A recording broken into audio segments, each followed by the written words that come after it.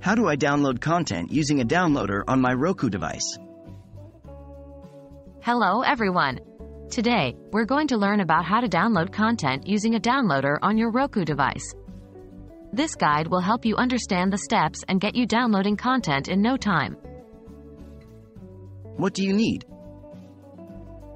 Before we start, here's what you will need. 1. A Roku device. Ensure your Roku device is properly set up and connected to the internet. 2. Downloader app. Roku does not inherently support direct downloading of content. For this reason, you would need a downloader app. Note: be cautious to only download content that is in the public domain or for which you have rights.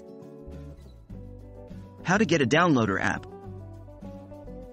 Getting a downloader app can be a bit tricky, but don't worry, just follow these steps. 1. Enable developer mode. To install a downloader app, you would first need to enable developer mode on your Roku device.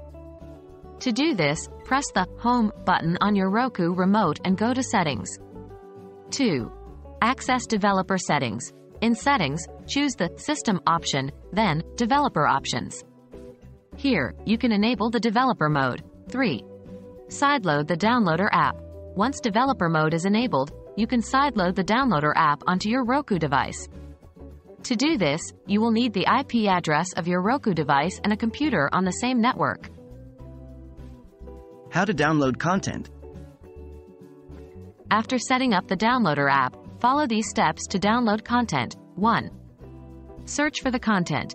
Open the downloader app on your Roku device and search for the content you want to download. 2. Download the content. After finding the content, click on the Download button. Your content will start to download, and you can access it once the download is completed. That wraps up our guide on how to download content using a downloader on your Roku device. Please remember to use this functionality responsibly and only download legally available content. We hope this video has been helpful, and happy downloading!